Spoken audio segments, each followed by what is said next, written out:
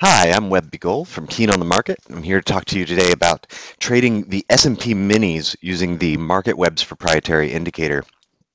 On uh, on Saturday, June 13th, I did a webinar and I put my analysis out for the S&Ps that I was expecting it to get up to 2118 over the course of this current week that we're in.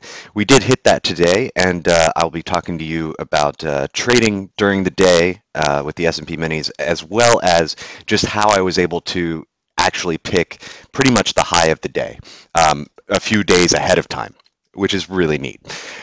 So I want to start here, and what we're looking at here is the Globex session of the S&P minis, and you can see how we kind of floundered around for a while, got down to the very first what we call the venom lines, and these are the targets on the outside. So if I were to go short, and there's a short signal right there, one of my targets would be the venom lines. And if it's not going to go to the next one, maybe I'll take my profits there. What we started to get in the Globex session were buy signals, 3 in a row. And as we finally ended the Globex session, about to start the market, on the first 5-minute bar, another buy signal as we break outside of value and get past even the first target venom line. As we progress throughout the day, we can see that that buy signal worked extremely well, taking us up to the fourth venom line from the value area before pulling back. And I'm just going to go ahead and take us all the way over just so we can see that. And I want to zoom in because I think it's very, very important to see just how well the venom lines work. And let me adjust this here. So we had a buy signal on the first 5-minute bar here. And notice every time we hit one of these lines, and these act as support and resistance lines, we kind of consolidate around that line each time. So this one, we consolidated, then we stepped up to the next one, consolidated, stepped up to the next one, consolidated. Finally, slowly getting our way up to the next one, consolidated a bit there, and got a little bit above it, but pretty much ended the day around this fourth venom line. So it's really nice to have those price targets there, knowing where we're likely to pause. And you can use these, and what I like to do is bring my stops just below these lines. So if I got long here, I would have my stop pretty much right down in here inside of value. As we move up to the next venom line, I'd move my stop to below this first one. As we moved up again to the third venom line, I'd move my stop to the second one. As we moved up to the fourth one, I would move my stop to below the third one here, and then see if we can go. And as we pulled back and crossed back below this venom line here, then I'd be looking to just take my profits and walk away for the day. That move would constitute from 2097 to 2014 is about a 22-point move in the SPOOs, which is over $1,000 per one lot. And that's a really, really nice thing.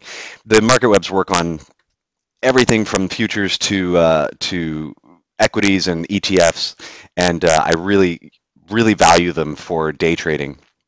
Now I want to talk about how I was able to predict. Notice where our high was today, 2118, how I was able to predict that days in the future. Looking at the monthly, so on the daily chart here on the SPOOs using the MarketWebs, what we actually get are the value areas for the month of June. What we were just looking at was the value area only for today. This is for the entire month. Now, on the 13th, when I did the webinar, we had just closed right here down at 2083. We had taken a really big downturn, and everyone was kind of wondering, okay, what does this mean? Is the market going lower into next week? And I made the prediction that actually we were going to go higher to the 2018 level. And what I was looking at here was this buy signal that came in, as well as support coming in at the bottom of value, which is to be expected. And therefore, when we have this kind of move from trading outside and below value into value, we'll come down and test the bottom of value at least once, but there's an 80% chance that we go to the other side. So this was on, so at the end of the day, Saturday, and again, we were looking at this bar and we were down in the 2080s. I said, nope, 2118 is going to be our target. So that's what I put. That's exactly where we went today. And using the market webs allowed me to know exactly where we'd go. Also today we can see that that was the third Venom line. Here we're looking at the value area for the week. That's for just this week.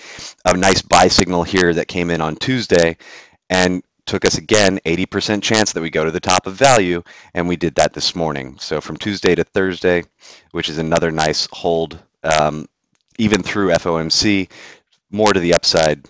Got to the third Venom line as a target. Again, just moving my stop losses along with it under some protective target values. And there we go. So I hope you, if you're not using the market webs yet, I hope you give it a chance. I think it's an invaluable tool, and it really, really has changed my trading for the better. So I wish you all great trading. Thanks.